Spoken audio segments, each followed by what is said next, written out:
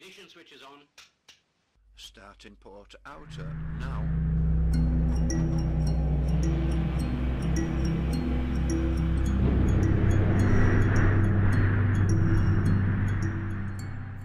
Any conflict in your mind between the role of warrior and of carer?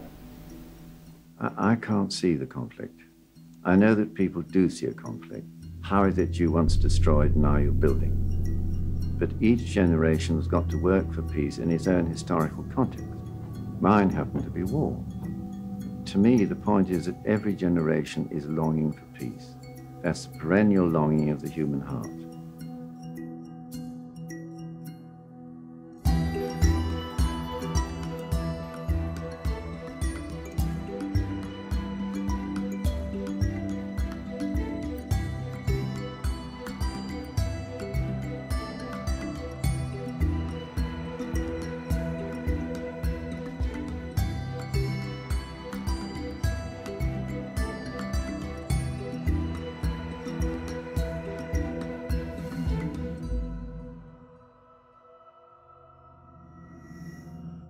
In some sense, then, that you were a reluctant warrior. I wasn't reluctant by the time it came to 1939.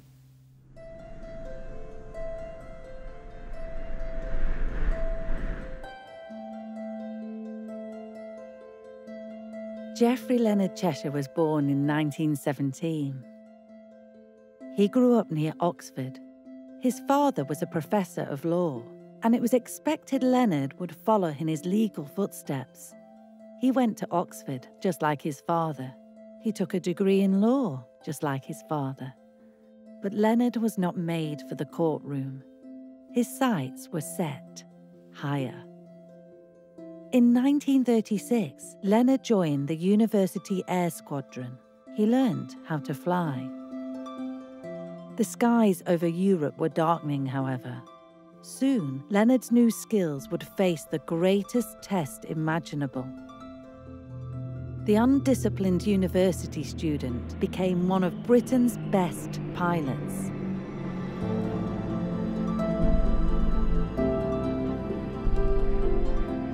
By 1943, Leonard was the youngest group captain in the RAF. He would go on to lead the 617 Squadron, the unit behind the famous Dam Buster raids. Under Leonard's command, the elite squadron developed daring new bombing techniques, which delivered never-before-seen accuracy. Leonard insisted on flying as many missions as possible himself. He wasn't a natural pilot like some. He had to work hard, but he had the reputation for having luck on his side. And for the men that flew with him, maybe that was more important. I simply couldn't understand how you did it, because you were so low in all that fire, and you seemed to know exactly what you were doing, and you told us exactly what to do. And it was an astonishing achievement of yours, that. How you ever survived it, of course, I don't know. You sounded as though you were sitting in an armchair, just chatting over what was to be done. Very precise, very calm. Well, of course, I felt safer. It looked dangerous from the top. It was dangerous, Leonard. It's no good saying it looked dangerous. To survive, you have to be lucky, don't you? You do. And others were not.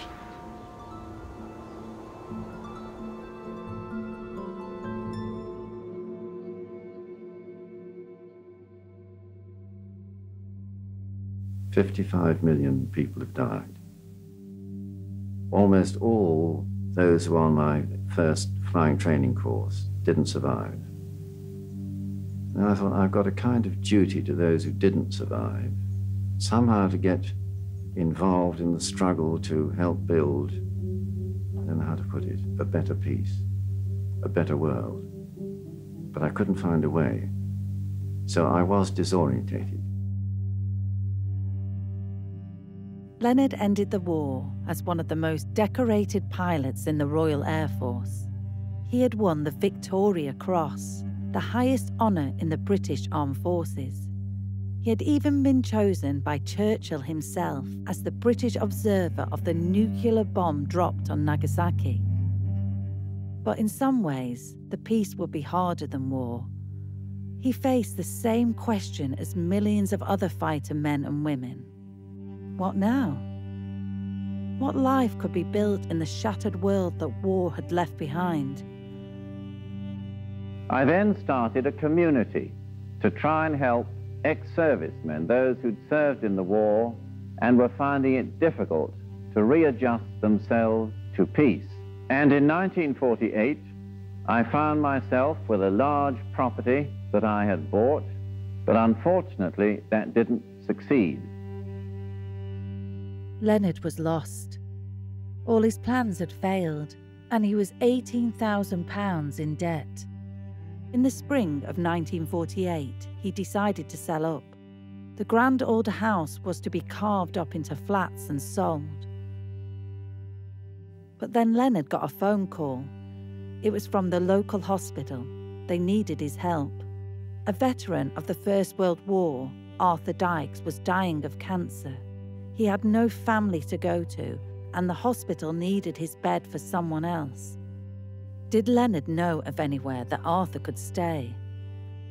It was one phone call, one decision, but it changed Leonard's life forever.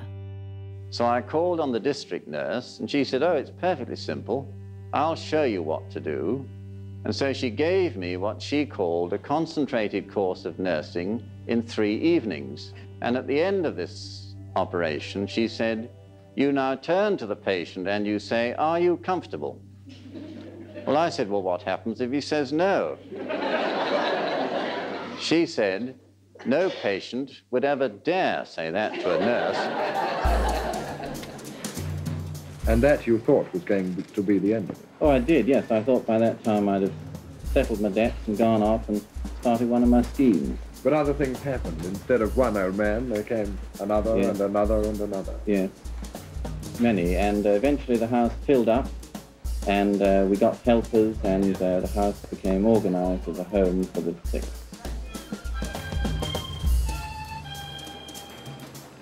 So there wasn't really a conscious decision. No, nothing was further from my thought than starting a home. But of course, with 24 disabled people in the house, you can imagine that we were in a, to put it mildly, a muddle, because I had no idea how to run a house. By the end of 1949, there were 28 permanent residents at Lee Court. The Leonard Cheshire Charity was born.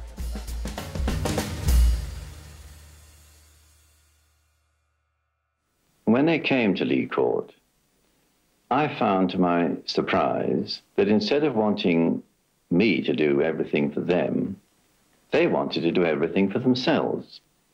In a word, they wanted to lead a life of their own choosing. At the same time that Leonard's charity was taking its first steps, so was the National Health Service. But with so many demands on the new NHS, care for those with disabilities was a long way down the list of priorities. There was no room for them in hospital, and in society, they faced prejudice and discrimination. It was soon clear to Leonard that just one house wouldn't do. What he could offer at Lee Court was needed all over the country. What are you doing down that hole? We're trying to get that old house there habitable, actually trying to get some patients into it. In 1951, a second home, St. Teresa's, was established at an old RAF base in Cornwall, and Leonard had no plans to stop there. But he was so busy looking after others, he forgot about himself. And in August 1952, it all caught up with him. Leonard was diagnosed with tuberculosis. Leonard spent the next 2 years in a hospital bed.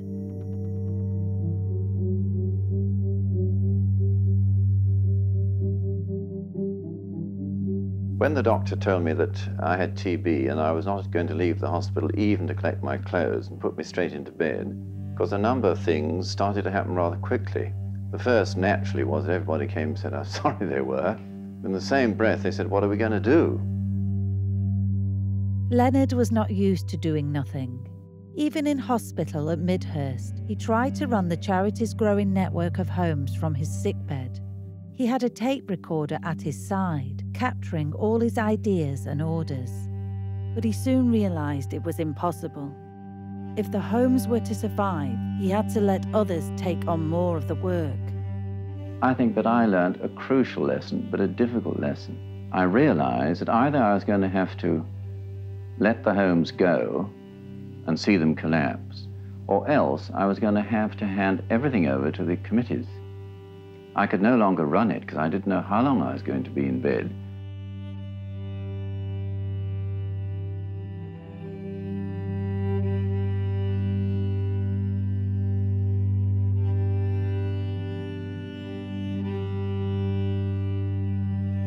Leonard left hospital in November 1954. He would feel the effects of his illness for years to come, but those long months living on a ward had only made him more convinced of his purpose in life. He returned to his work.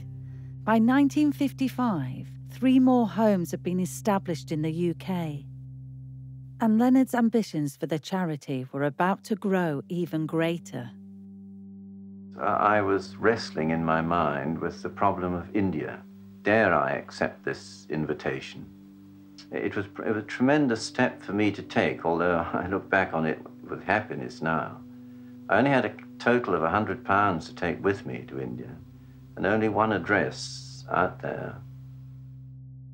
Leonard was joined on his journey east by his assistant, Margot Mason Gibb. We went off to India and started first overseas Cheshire homes, camping out in tents and things in the jungle and getting huts built. You know, the snakes all around us and everything under the sun going wrong all the time. I think if I'd known what was coming, I probably would not have undertaken it.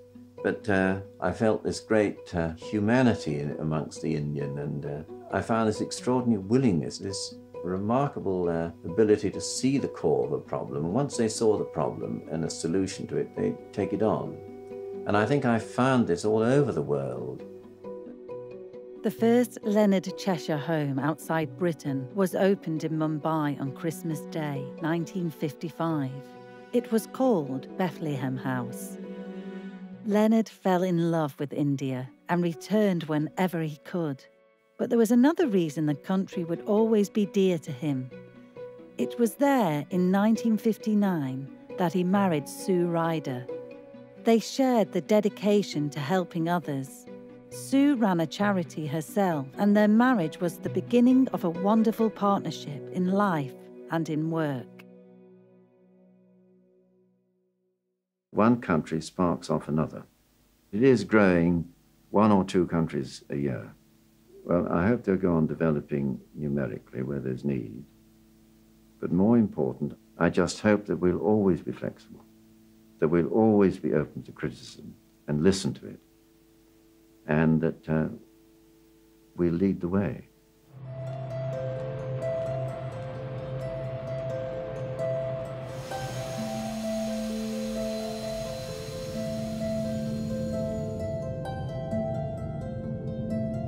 Expansion in one country soon led to another. By the end of the 1960s, the charity was active in 23 countries around the globe. Leonard Cheshire offered more than a home. Residents often had multiple illnesses and complex needs. The charity pioneered new forms of care, treating disabled people with dignity and respect.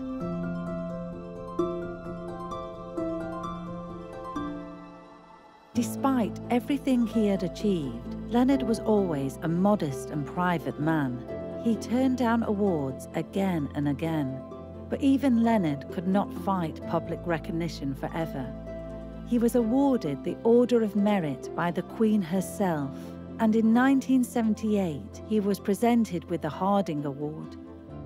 I'm very much aware that although this beautiful and very symbolic award has been made to me personally, I am part of a great number of people, and therefore I accept it on behalf of all those connected with our homes.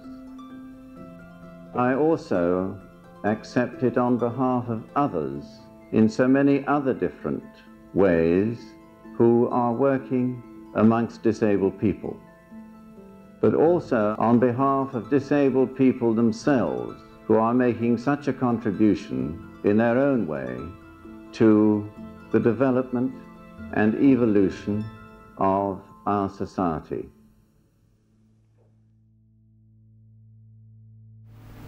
When are you going to retire? I can't retire. I mean, it's my life. It's obviously, if I'm getting so muddle-minded that I'm making life difficult for people, then they'll have to push me to the background. I still won't retire. I still want to be involved. I still want to have my dreams, and if I can't fulfill them myself, persuade other people to fulfill them.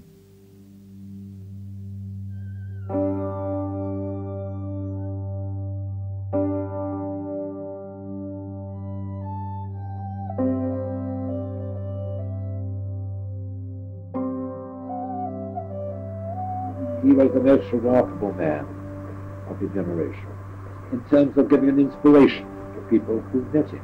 All types, he's not a ruler. He had this extraordinary gift. You always appear quiet. You appear quiet and all until you were with him. And he accomplished quite extraordinary achievements, both in wartime and in peacetime.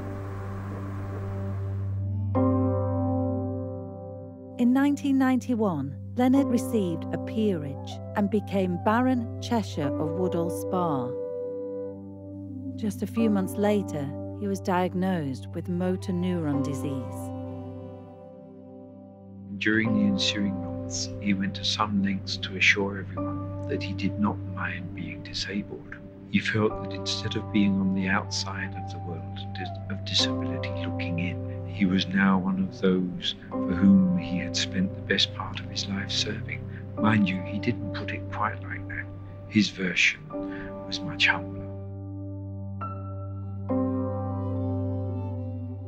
Leonard Cheshire died at home in Cavendish on the 31st of July 1992. He was 74. Tributes in Britain were led by the Prime Minister and the Queen, but Leonard touched lives far beyond his home. By the time of his death, his charity ran 270 homes, helping thousands of people in countries all over the world. One of Leonard's final acts was to establish the charity's archives, ensuring its story would be remembered, as of course would Leonard's own. One of the most extraordinary men of an extraordinary generation, he gave a lifetime of service, first to his country and then to the world.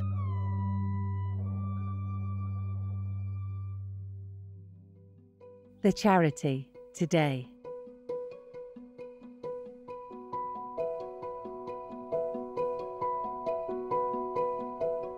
Today, the Leonard Cheshire Global Alliance is a network of more than 200 independent organisations. It supports over 75,000 individuals in the UK and around the world. Every day, it carries the inspirational memory of Leonard and his values on, his bravery, his humility, his kindness, and his belief that diversity creates a world of possibility. Well, they've changed my whole life. I was entirely pulled by the great example of the disabled and the privilege, really, of being with them. My travel throughout the world have enabled me to meet people and know people I'd never have met otherwise, to learn new ideas. You realize your own ideas you thought were so good are not always so good. We need this involvement of the whole world, whatever nationality, whatever condition of the country. Each has got his own contribution to make, and a realization that the tiny little drop makes up the ocean.